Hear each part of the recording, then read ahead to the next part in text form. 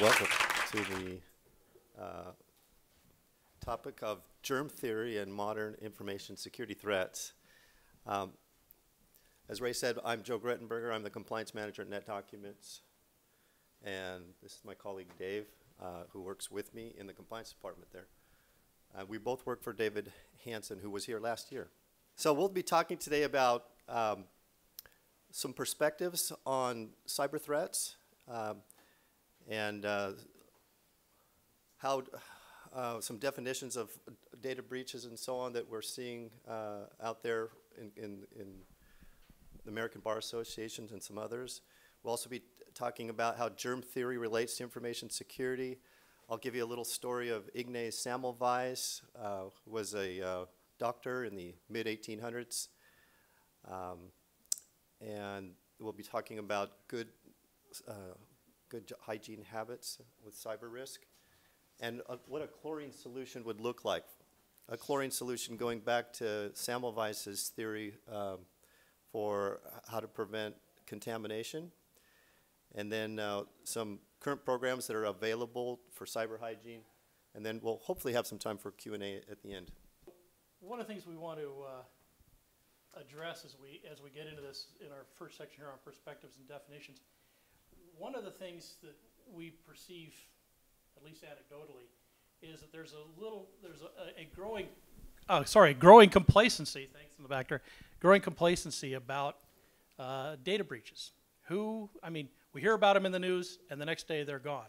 Now, the individual companies are still putting out fires, but the people we work with, the employees we work with, that we oversee, are at great risk of becoming complacent about the risks that we face and the things they need to do to respond to it. So we put up a couple of perspectives quotes here. Roy kind of stole our thunder with the first one, the quote from Robert Mueller about there being two kinds of companies, ones that have been hacked and ones that will be hacked again.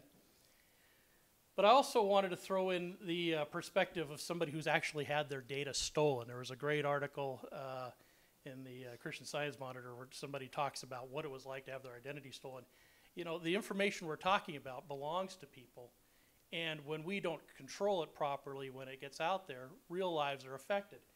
And I like the part of this thing here, this Jonathan Franklin, who is not his real name, of course, says knowing somebody stole my personal information and broke into my world didn't feel any different from getting physically robbed.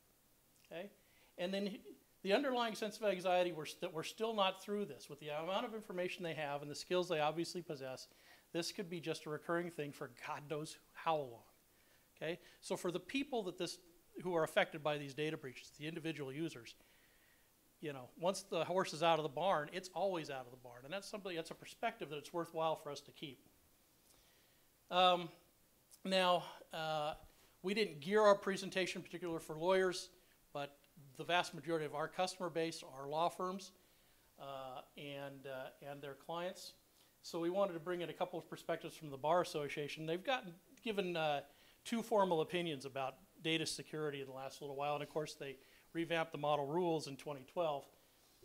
But the key thing to point out is law firms in particular have been complacent over the years, but law firms are targets of cybersecurity at risk for hacking for two reasons.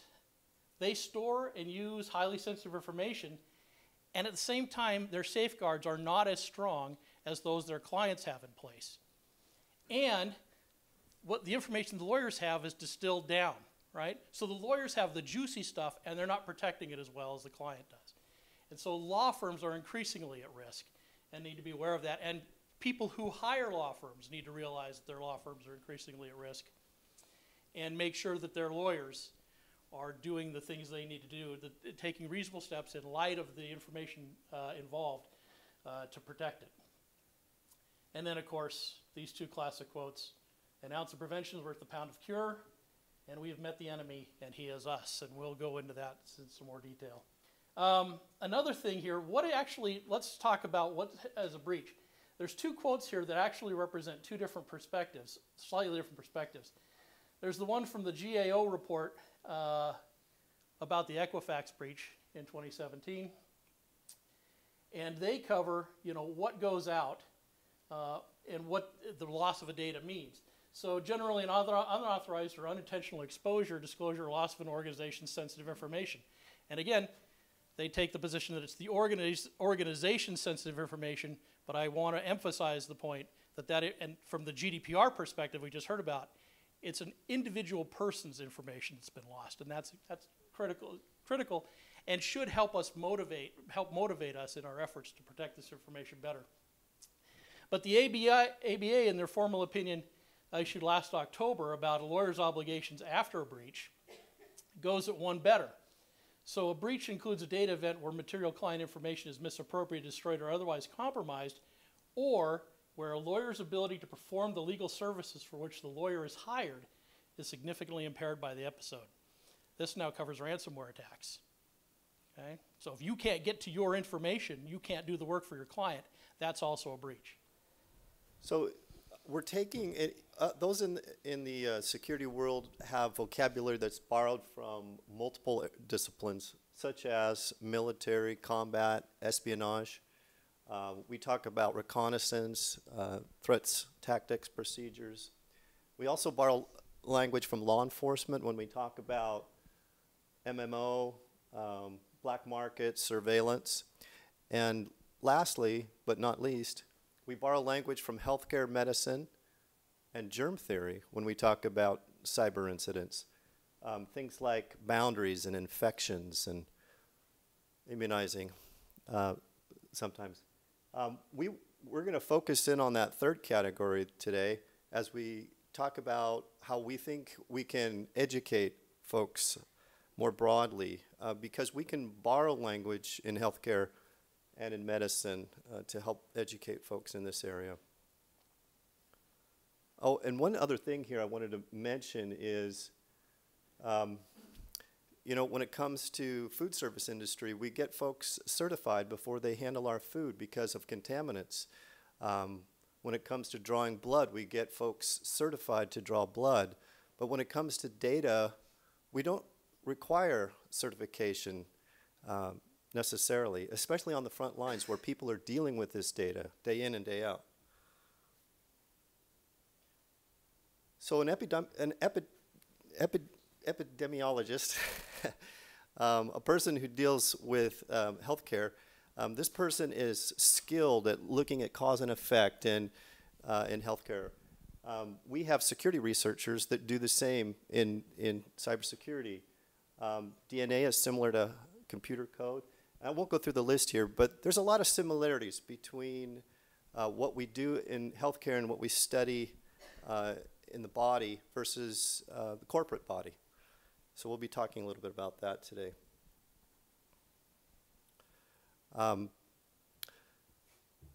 This is the story of Ignaz Semmelweis.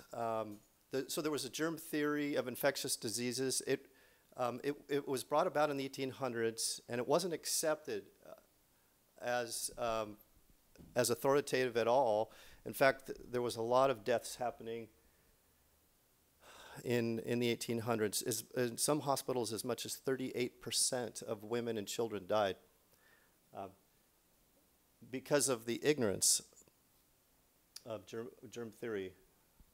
And today, infectious computer attacks are increasing at an alarming rate, and our attitude could be similar to what was happening in the 1800s. So Ignaz Semmelweis was a physician in a maternity ward, and he found that when he required his doctors to wash their hands in a chlorine solution, that the death rate, the infant mortality rate, and the maternity mortality rate went down from 18% to 2%. These doctors were coming in from other operations. In some cases, they were dealing with cadavers. And their patients, when they delivered babies, the germs would carry over and they would die. And he actually wrote a paper, he tried to get this out, and he was rejected back in the 1800s. And we believe that there's an ignorance today that's out there that's similar to what was going on back in the 1800s. So, Dave, you want to take this one? Okay. So, what is due diligence for cybersecurity? What is the chlorine chlorine solution. So Semmelweis got his staff, tried to get other doctors. Sorry, I tend to gesticulate as I speak, and if I've got the microphone in the wrong hand, I'm stuck. To get it, but he couldn't get the medical community as a whole, and getting that information out is the challenge. One of the things, as we face the risk of complacency, we as organizations, well, as individuals, carrying us this healthcare germ theory metaphor a little farther, as individuals, we get sick. We have colds, flu, pneumonia, and we get better and we move on. We get sick again sometime later, we get better, we move on. Yeah. What we don't know, you'll hear me cough a little bit. I spent most of February with flu and pneumonia, in spite of the fact that I had a flu shot. And the doctor says to me at one point, says, Dave, after I've gotten over the flu and now have pneumonia, my doctor says to me, Dave, you know, most people that die of the flu actually die of the post-secondary pneumonia. And I'm going, I can't tell you how much better that makes me feel. Thank you very much. But the point is true. We never know, as we get complacent about, it's just another cold, just another flu, we'll be fine. You never actually know which one of those is going to get you. And as business organizations, law firms, and other enterprises, you know, we never know what bad thing that might come across is just another incident versus the one that's going to get us. So look at this slide here. And Joe, talk. So on the left, we have a picture of a cell that's being attacked by viruses. There's attacks happening all around the perimeter here. On the right, we have an artist's conception of attacks happening from around the world, going to some organization. And anyone who deals in this space knows that your organization is constantly under attack. Your firewalls, they're just being attacked constantly. Now, the human body is constantly under attack as well from viruses.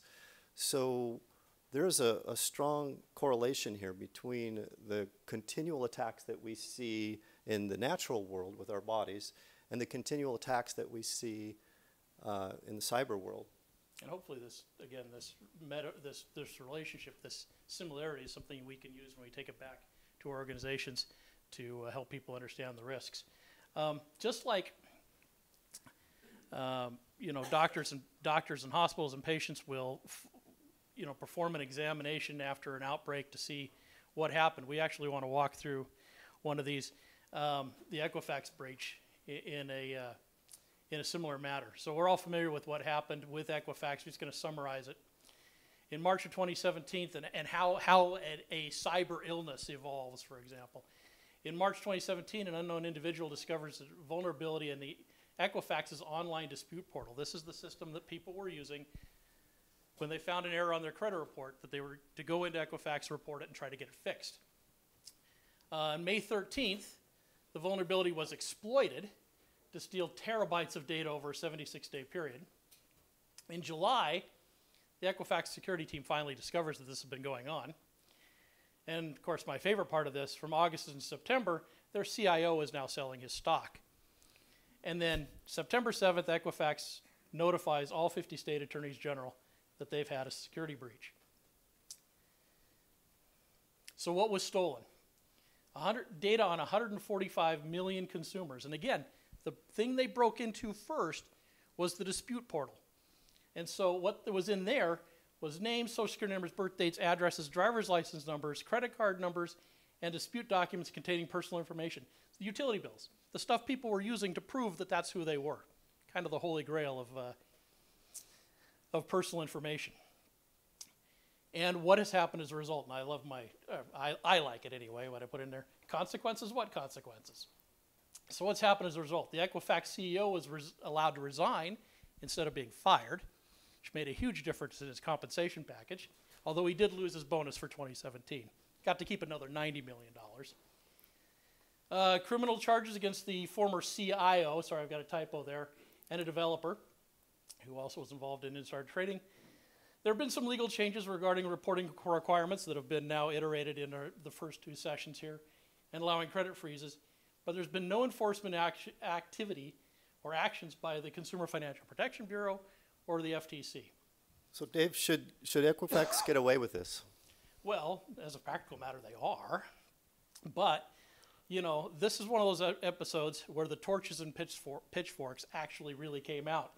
I enjoyed the perspective of Wired magazine. When a bookstore or airline doesn't manage customer data well, then the company needs to compensate its customers for its negligence, accept its punishment and reform. But when a company's entire reason for being is managing individuals' most sensitive private financial data, and it fails spectacularly, it should not be further entrusted with that important responsibility. We shouldn't use the corporate death penalty lightly, but at this point, Equifax has lost its justification for its existence. This was a call for the Attorney General of Georgia to file for the judicial dissolution of the Equifax Corporation.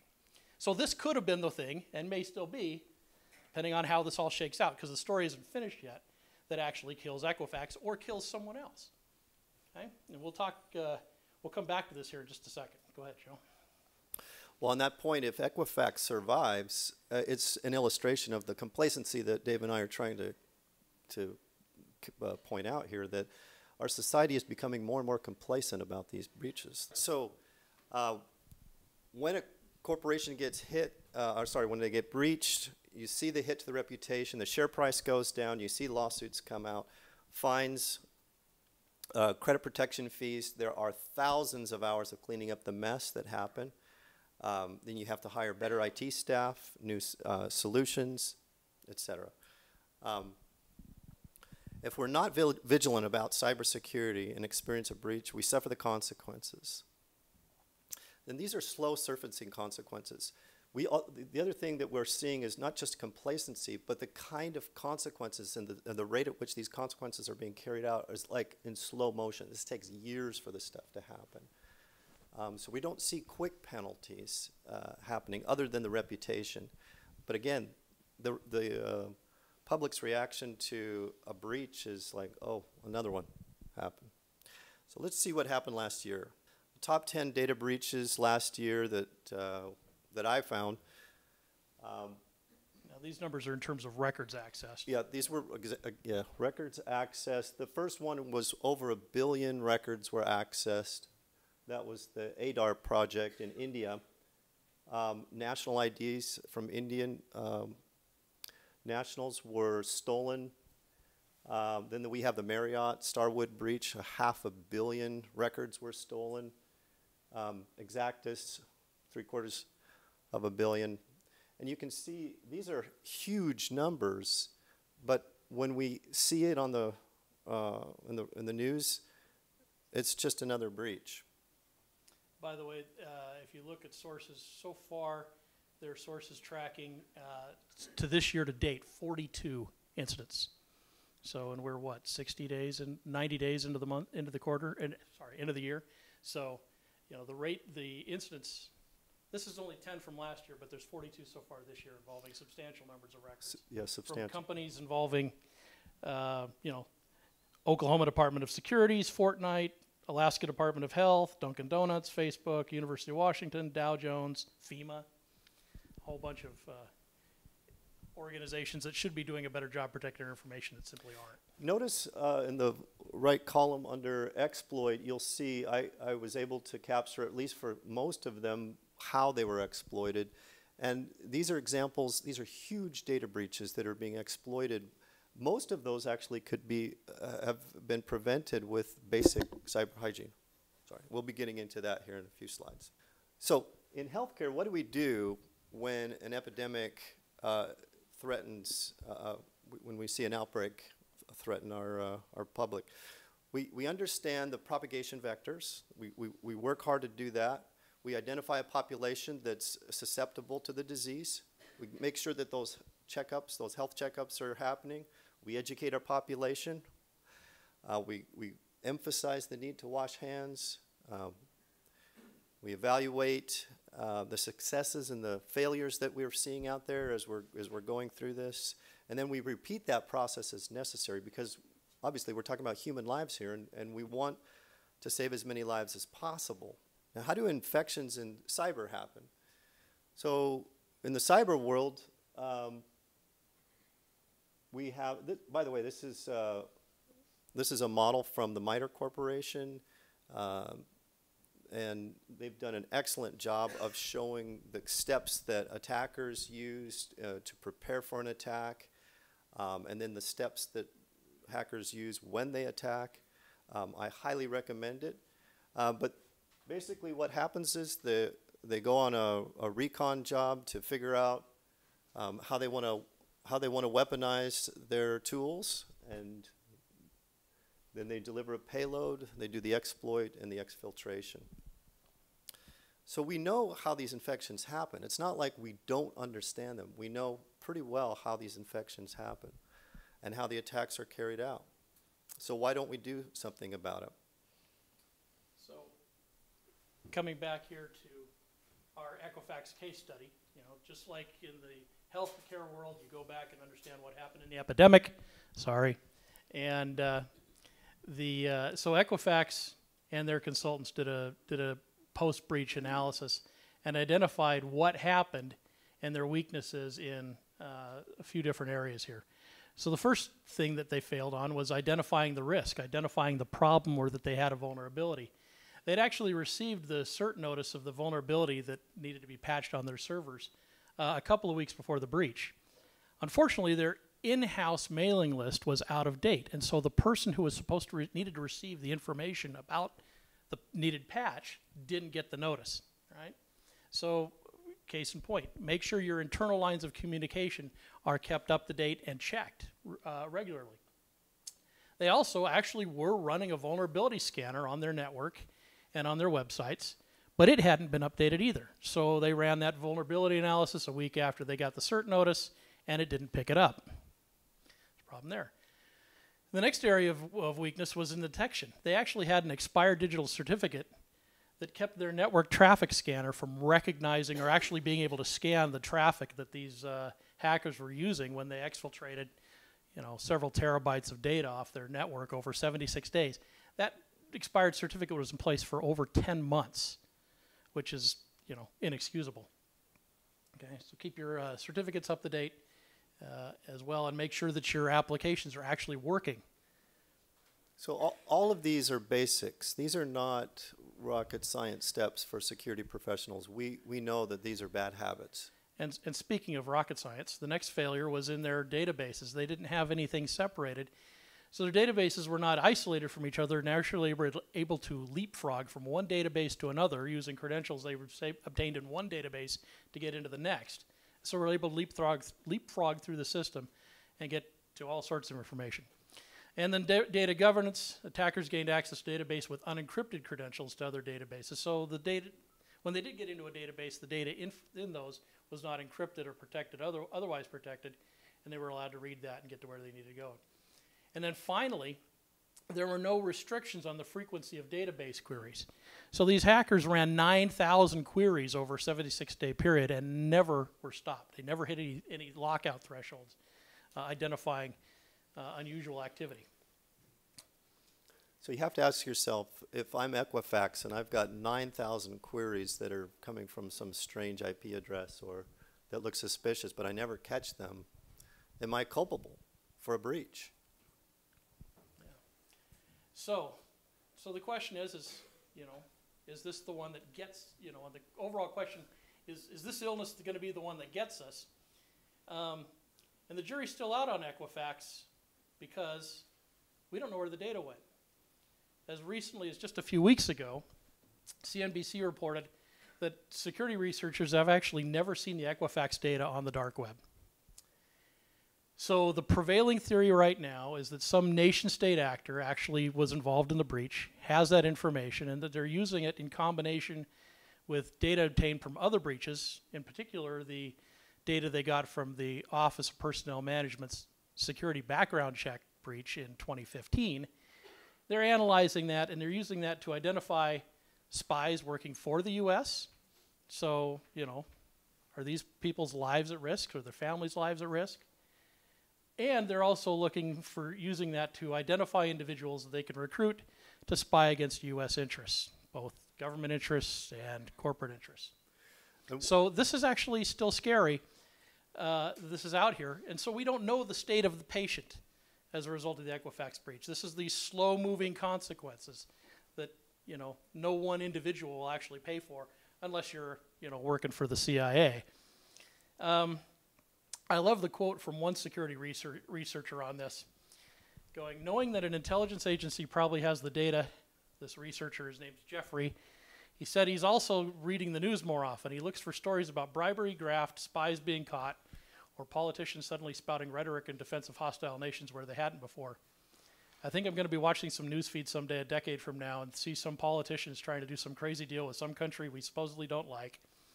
And I'm really going to wonder, am I finally seeing the Equifax data after all this time? 10 years from now, when some politician turns, you'll know what happened.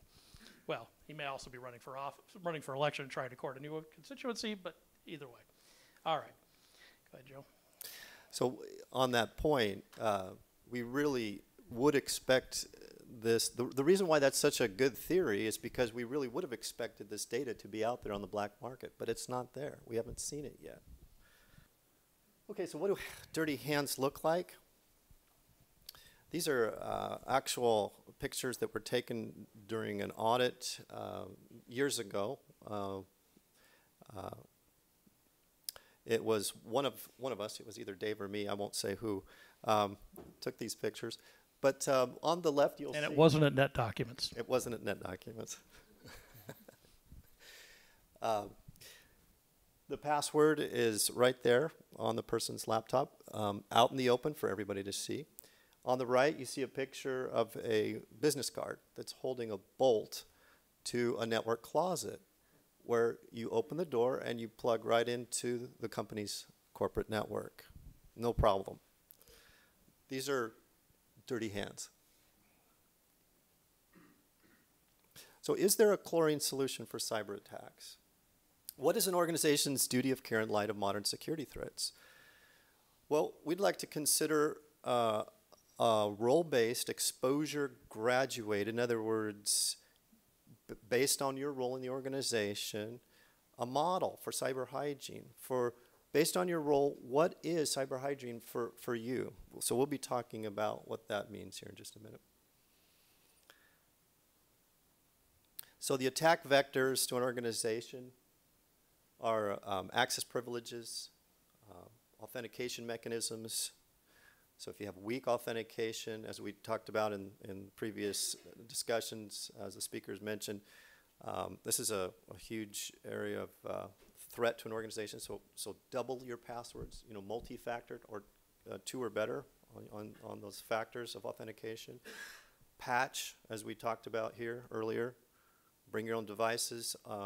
This is a threat, an ongoing threat. Phishing, ongoing threat. Malware, port scanning, malicious insiders. So these are all typical threats to your organization. By the way, one thing that kind of gets lost in this is your remote workers. So what kind of security do you have in place for, what kind of vulnerabilities do your remote workers represent? If they're on their home internet, is their router managed by Comcast? Is that a risk to your organization?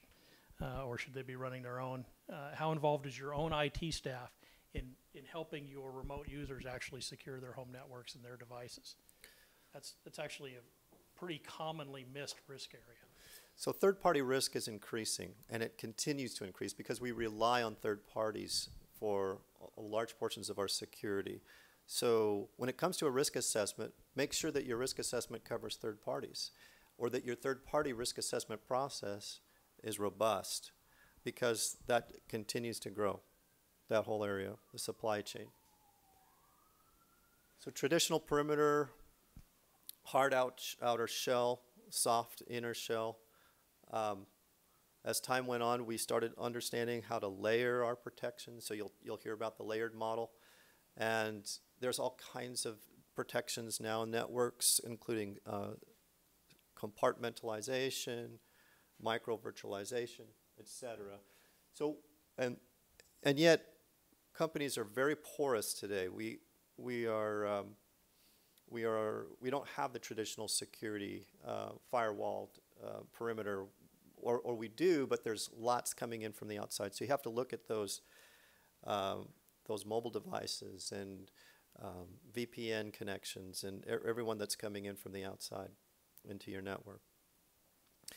So here's the model that we're proposing based on your role. Level 1 is non-public facing roles.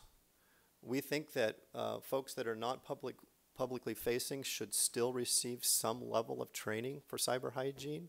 That's going to be the most modest level of training, but nevertheless, a form of training is necessary for just about, well, for everyone. Second level is public-facing roles. So these are going to be folks like customer support staff, receptionists, receiving clerks, HR folks.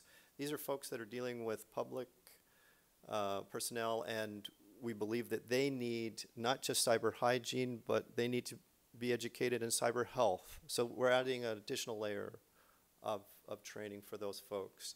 For your third levels, these are roles with substantial impact to the organization. These are going to be your programmers, your QA people, testers, and even lawyers. And so we think that lawyers need not just cyber hygiene education or cyber health education, but we also believe they need to have some law enforcement and legal education when it comes to cyber. Dave, you want to mention something on that? I was just going to say, lawyers in particular do have an ethical obligation to ensure, if you look at the model rules, they've got an ethical obligation to understand the technology being used and also make sure that the people reporting to them understand and are following good security practices. Lawyers are obligated to obtain assistance and counsel with other experts where they lack their own knowledge, but failure to do this is not something that a lawyer in particular can pass off to somebody else. This is the kind of thing that has career, as our IT vice president says, has career implications if you fail in this regard. So, as in a supervisory position. And lastly, are what we call the level 4, what I'm calling the level 4 security folks. These are the folks that know the most about security organization, including your system administrators, your database administrators, your CTO, CISO.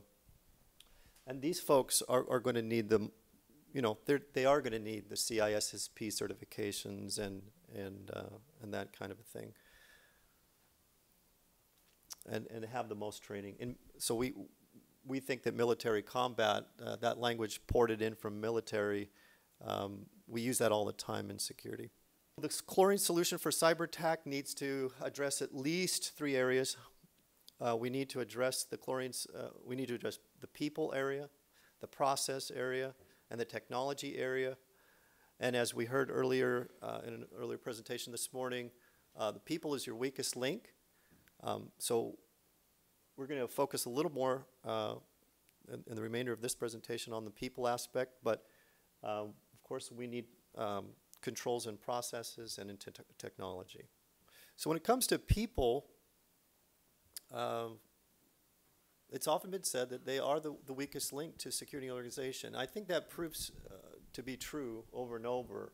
So how do you help people understand their duty for cyber, for protecting against cyber attacks? Well, the first one is they need to be educated. So awareness, training, there needs to be a repeated type of awareness programs in your organization to help them understand the need for this.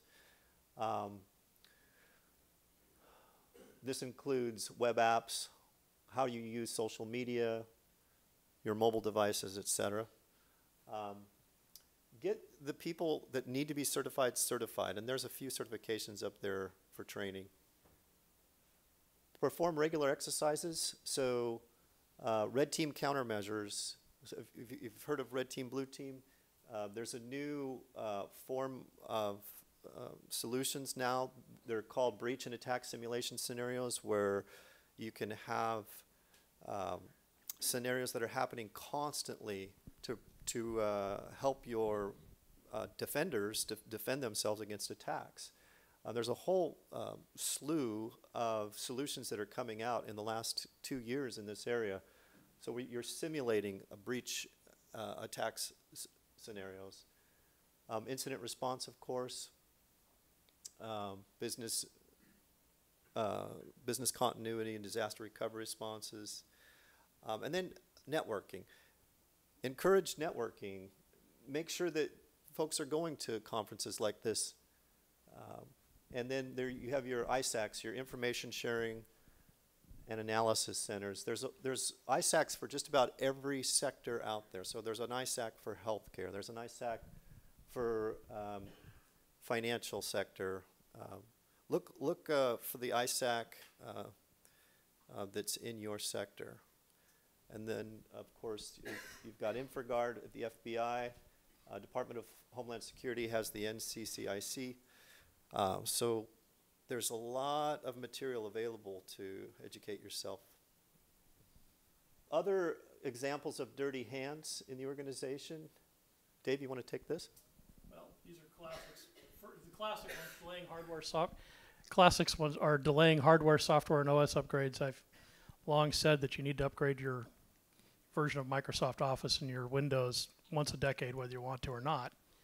By the way, Windows 7 is approaching end of support, so it might be time to update if you haven't already. Shutting off or ignoring alerts and updates. Stop hitting the snooze button on your security. Ray pointed out this morning the have I been pwned, pawned, owned, whatever that actually is. I've never actually been able to figure out how that one's pronounced. But do go check that. It can be a very enlightening, shocking, and terrifying experience. Written passwords. Lifehacker.com. If you go on there and search most common places for finding passwords, it'll shock you. Although Joe's example of the password stuck to the front of the keyboard is actually pretty rare. On the other side of the keyboard is pretty common. Unencrypted storage, especially for mobile devices. So the ABA in the 2018 cybersecurity review pointed out that security experts at this point consider encryption on mobile devices, laptops, and smartphones to be a no-brainer solution. So lawyers in the crowd, if your smartphone is not encrypted, you are below the minimum standard for reasonableness in caring for your client's information. And again, that has career impacting consequences, or can have.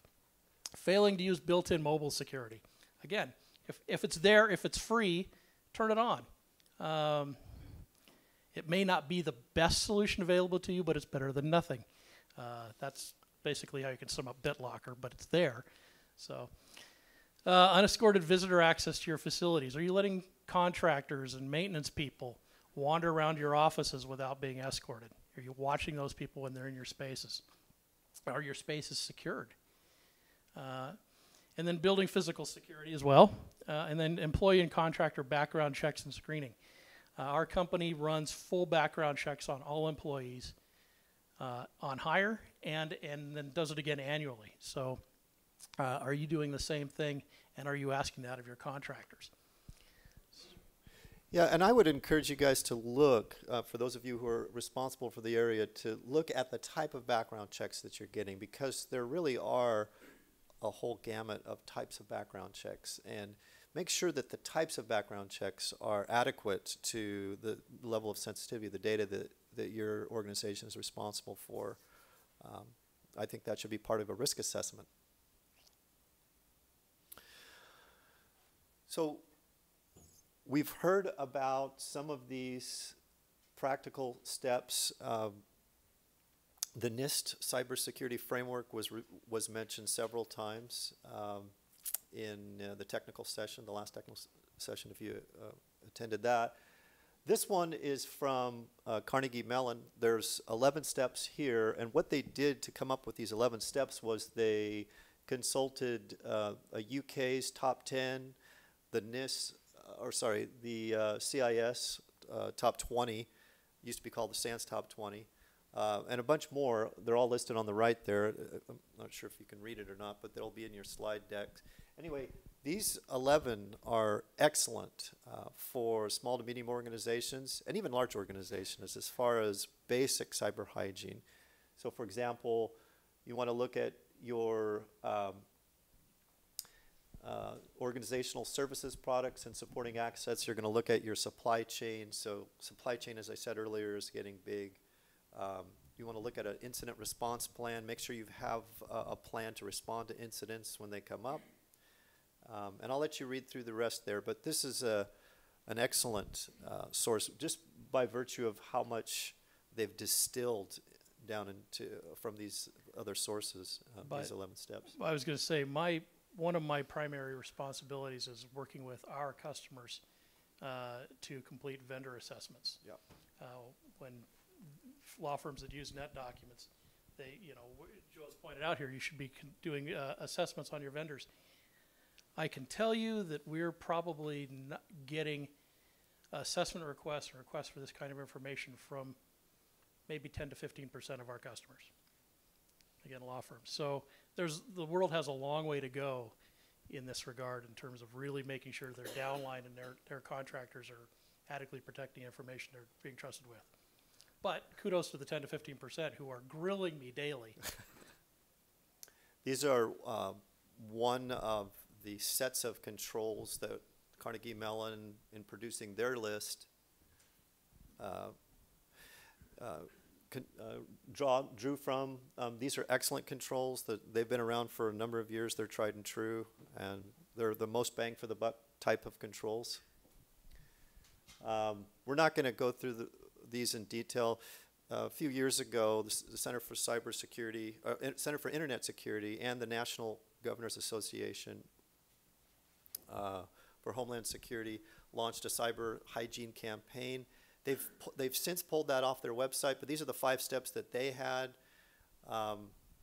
Again, these are excellent, big bang for the buck kind of controls to put in place. You want to count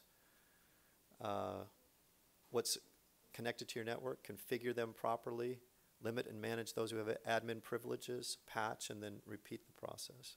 So the ACSC's, this is the Australian Signal Controls Directorate. They're essential 8 controls. This does a great job of implementing the 80-20 rule. So they've got application whitelisting, patching applications. So really controlling what's running on your machines, as well as making sure that what is running is up to date. Configuring Microsoft Office macro settings. Believe it or not, macros are still an issue. Not as much anymore, but people leave that door open all the time. Application hardenings, making sure workstations and servers are protected. Restricting administrative privileges and using separate logins for administrative functions. Patching operating systems. Multi-factor authentication, as we've said today, as other people have said, multi-factor authentication is going to be the big thing in the next year or two. There's really no substitute for using it, no excuse not to use it where it's available.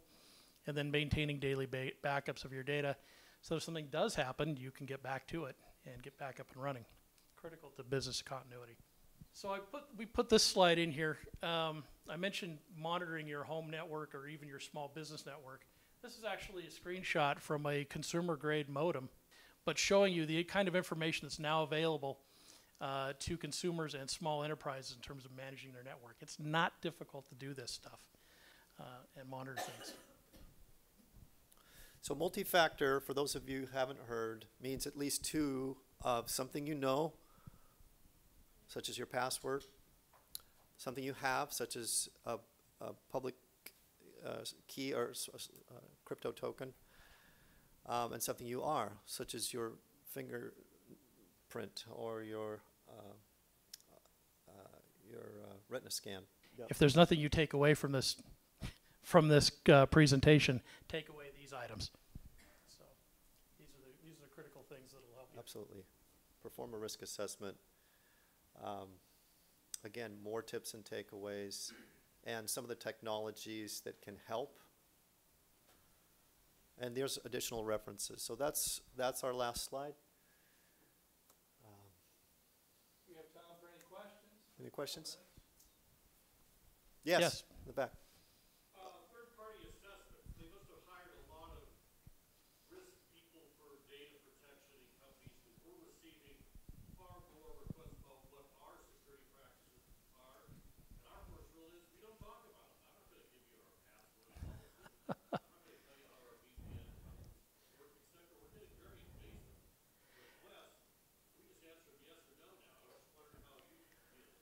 what we've done is, first off, that information does not go out without an NDA, which means we do not let our salespeople handle it. Sorry if they're sitting back there, but you know, because salespeople have a tendency, oh, you want it, just hand it out. So first off, we've got to have an NDA in place. We will hand out under NDA our third-party assessments, our ISO certificates, and our SOC 2 report. We have a couple of policy documents that we will distribute in full, but on things like the password policy, the remote device policy, all of those things where there's a lot of sensitive information about how we do things, we will distribute the table of contents from those written policies, but that's it. We will also discuss our vulnerability assessments and our penetration tests, but only in a remote session. We will not pass that stuff out at all, but we'll get on the phone with them and talk about the, you know, what findings there were and what we've done to mitigate them. Yeah. So there is justification to push back, and yes, no is you know, going to be, that might not be enough. We like to say yes or no, but What we do is ask them, what data of yours do you think we have and identify it for us? Yep. Well, yeah, we're getting those requests from our customers, so we know that they've got some data stored in our system. We have no idea what it is, but that's yeah, we have no visibility into the content of the documents people store in our system. So we actually take the default position that that everything is sensitive, and we treat it all the same at our highest classification level.